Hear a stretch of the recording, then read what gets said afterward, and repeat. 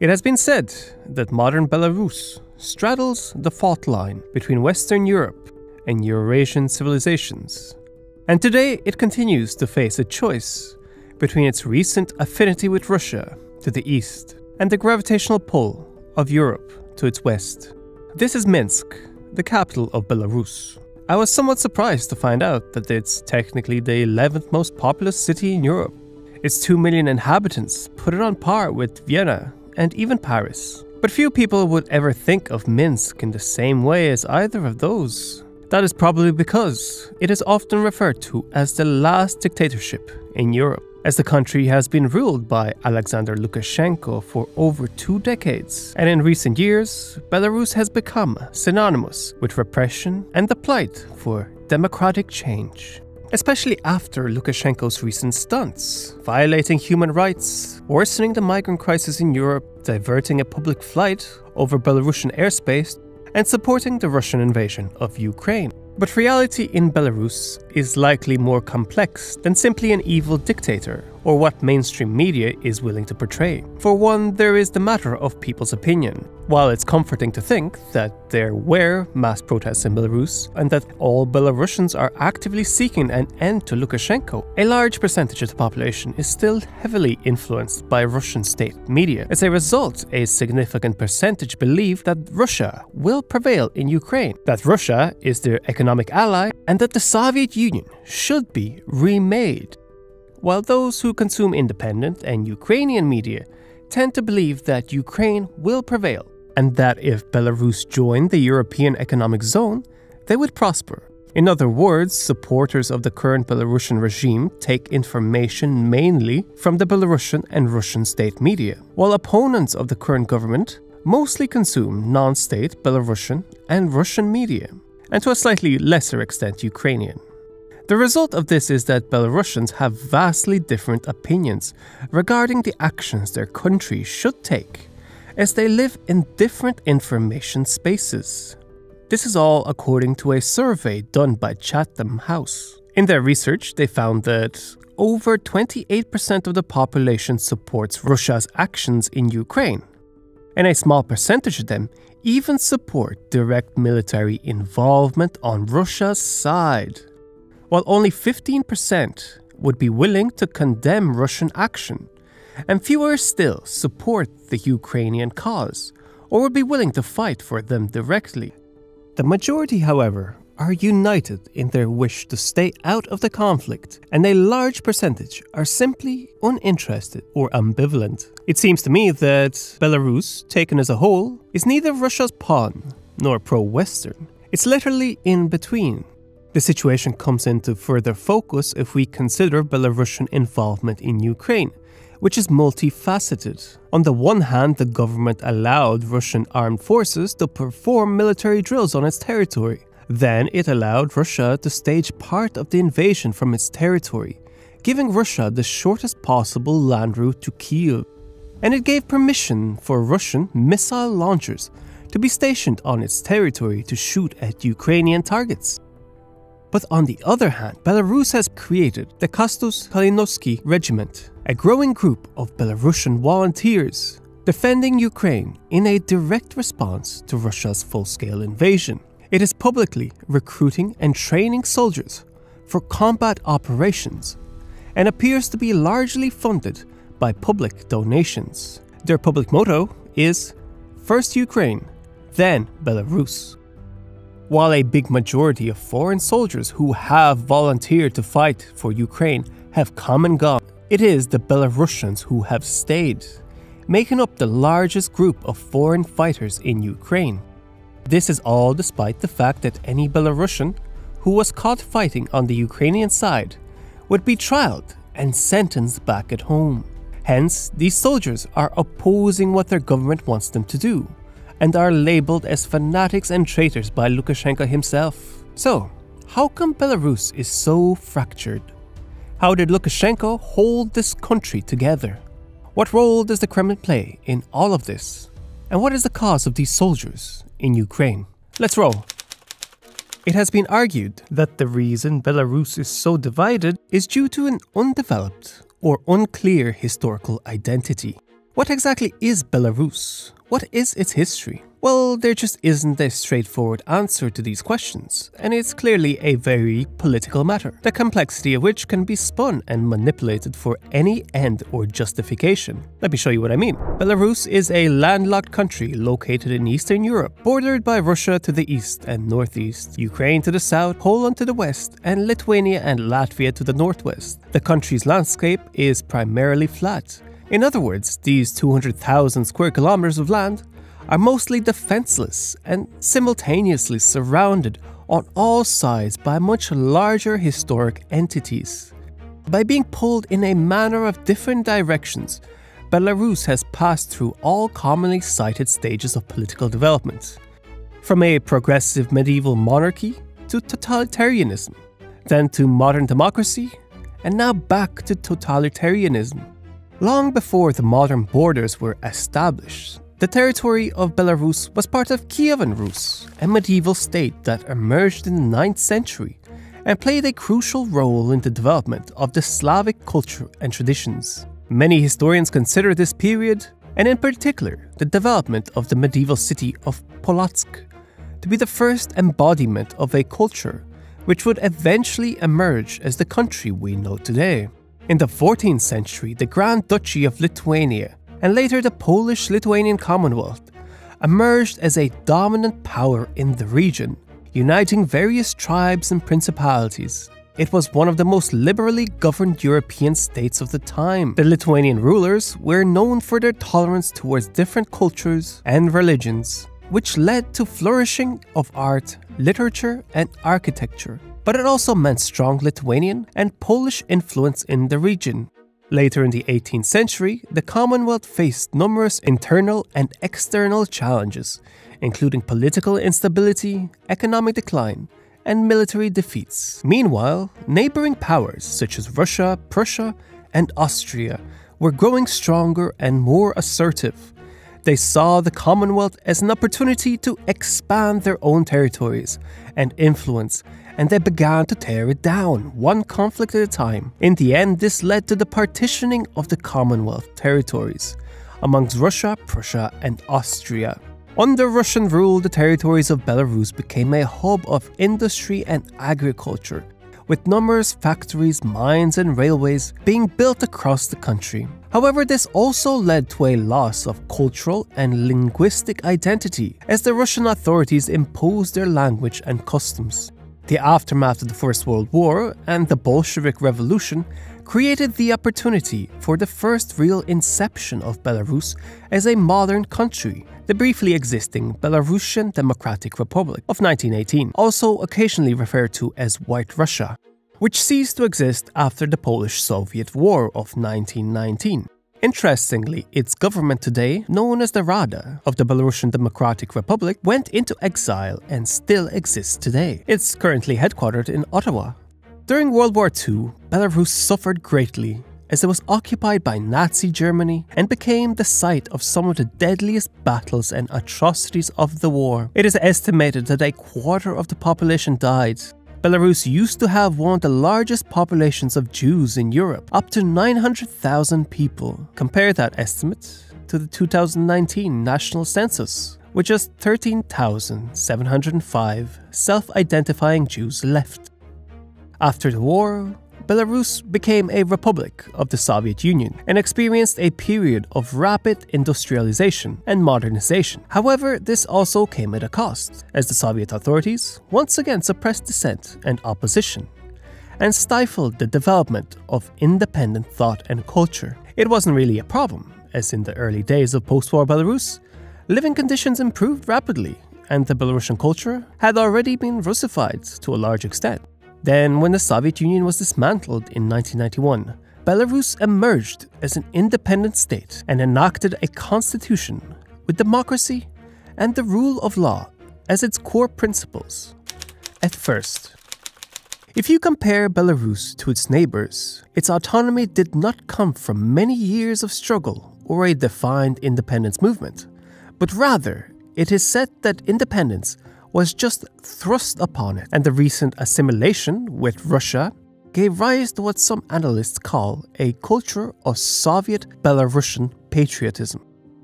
Lukashenko himself defined Belarusians as Russians but of higher grade, confessing that we have not yet found an ideal that would lead the people to battle.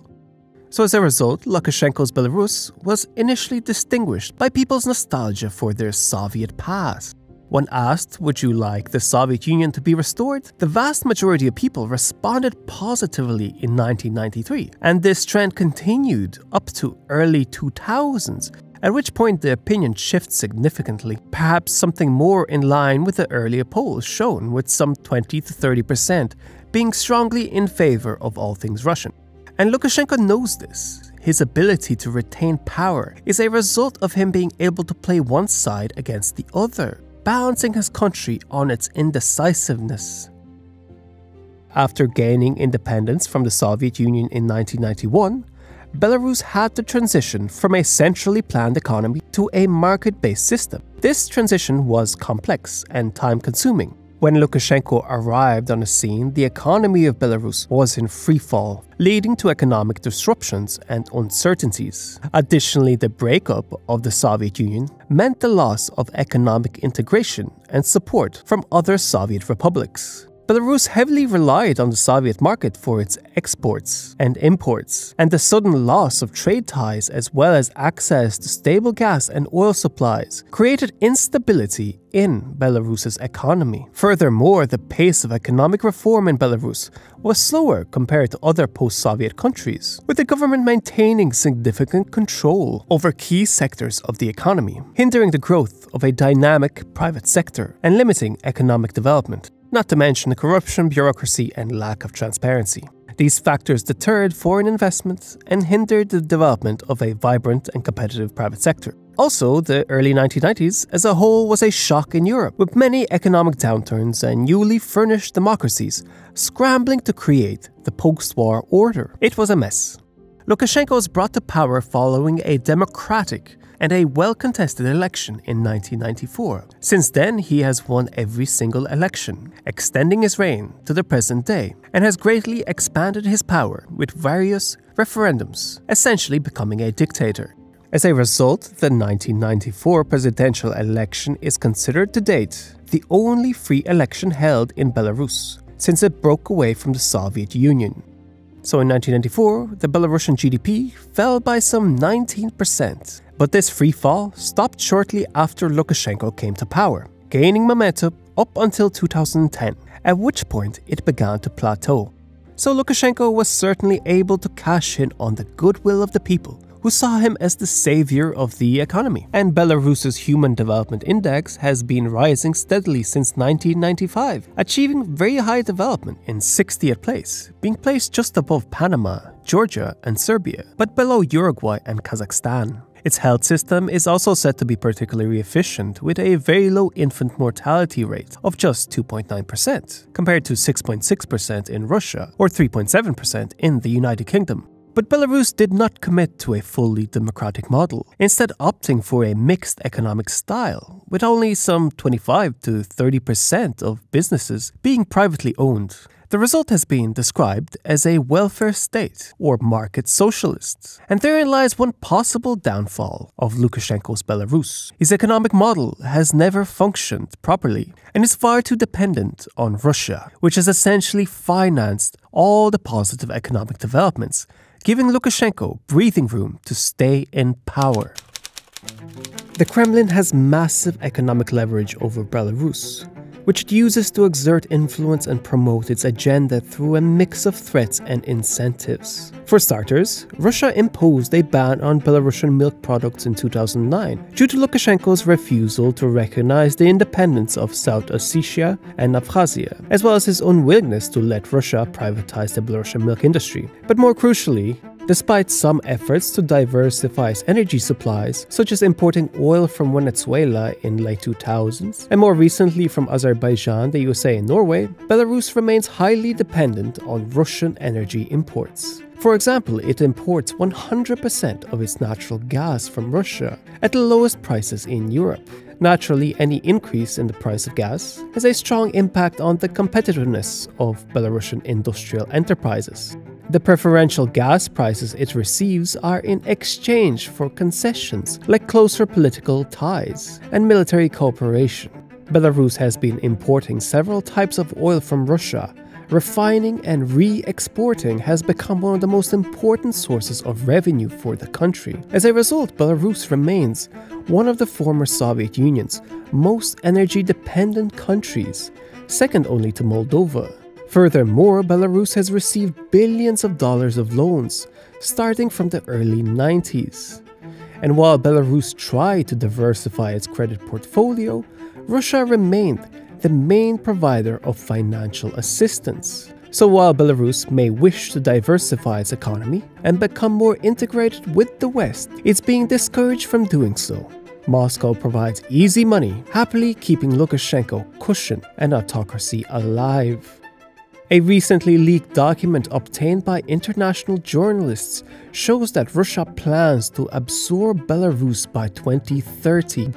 The long-term plan aims to establish a common union state under Russian leadership.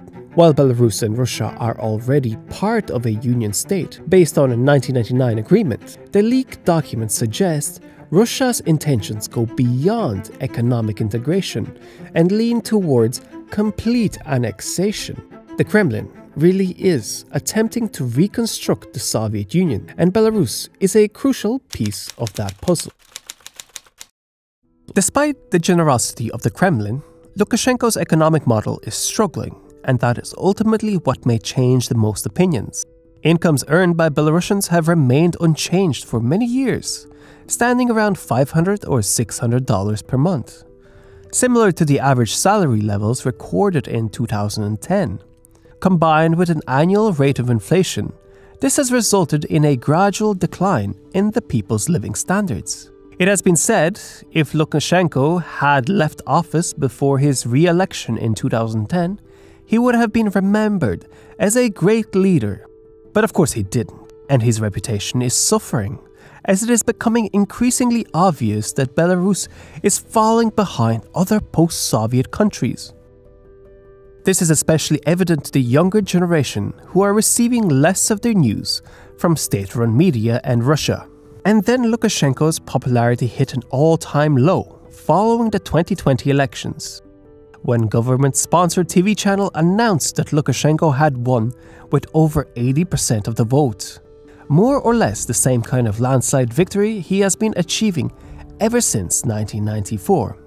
Considering the context of the changing economic conditions, even the people who supported him thought the results to be surprising. There was little doubt remaining with regards to the legitimacy of the elections, leading to the largest protests in Belarus's history. Slippers were pelted at the police, and chants such as "You cockroach" and "Resign, you rat" were heard. Sergei Tikhanovsky, a businessman and blogger, sparked this by comparing Lukashenko to a dictatorial cockroach from a children's story, but the protesters were beaten down horribly. Many witnesses and victims reported extreme violence from the police and widespread violation of human rights. This included excessive force, torture, denial of medical assistance, and even rape. I will not read the accounts of some of the protesters who were detained or arrested. The details are too heavy. These protests also played into the hands of the Kremlin, giving Russia greater bargaining power over the Belarusian regime, as Lukashenko needed significant financial resources to suppress the pro-democracy movement and keep the situation under control. And the Kremlin likely used this leverage in order to aid its attack on Ukraine. The Kastus Kalinowski regiment in Ukraine is a natural evolution of the protests and a response to the heavy governmental repression, created in March 2022. The regiment currently consists of the Volod and Litvan battalions. On Wikipedia it states that it's made up of 1,500 soldiers, but officially such detailed information is not available, since each soldier would want to keep his identity a secret. Volunteers of the regiment consider Russia to be a common enemy of Belarus and Ukraine. For them, the liberation of Ukraine from Russia will lead to the weakening and the beginning of the collapse of the Putin regime. This will make it possible to put an end to the history of the existence of Lukashenko's regime. In other words, the liberation of Belarus through the liberation of Ukraine.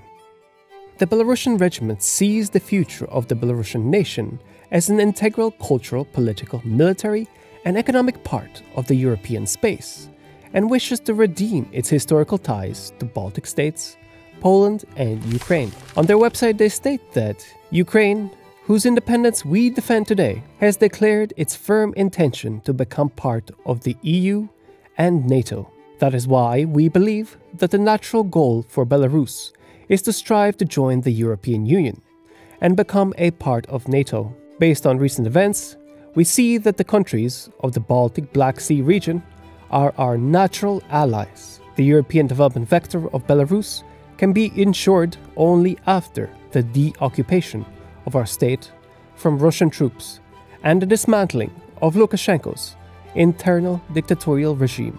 The viewpoint of the regiment are echoed by Belarus's democratic opposition, Svetlana Tikhanovskaya, who ran against Lukashenko in 2020 and claims to have received 60 to 70% of the actual votes. In case Ukraine fails in this war, there will be no opportunity for Belarusians to get rid of Lukashenko. Of course, there will be a partisan fight. We will continue, to fight undergroundly in Belarus. But Lukashenko will feel much stronger if Russia prevails.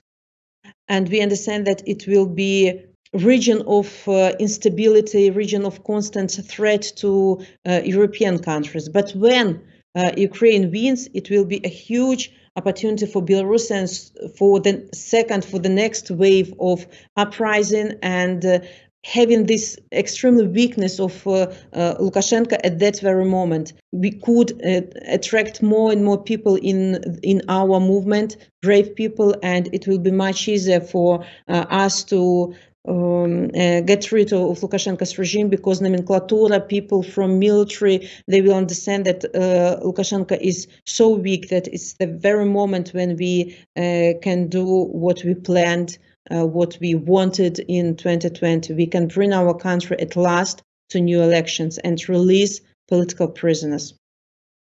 Whether or not Belarus is split, ambivalent, or becoming more Western, the conflict in Ukraine will play an exceptionally important role in the future of the country. If Putin's regime loses power, then so will Lukashenko's, and Belarus will have an opportunity to change its course. What route it will take is by no means a foregone conclusion. However, it is now clear to me how the conflict in Ukraine is about so much more than just Ukraine. A win will mean the weakening of Putin's authority in all post-Soviet countries, most of all Belarus. And it could mean further economic liberation of millions of Europeans who are still oppressed by remnants of Soviet legacy. Next, learn about the significance of Kaliningrad, where history is bound to repeat itself. And this is my Patreon map. Everyone here has contributed to my channel directly, and I'm massively thankful to each one of you. Geoperspective out.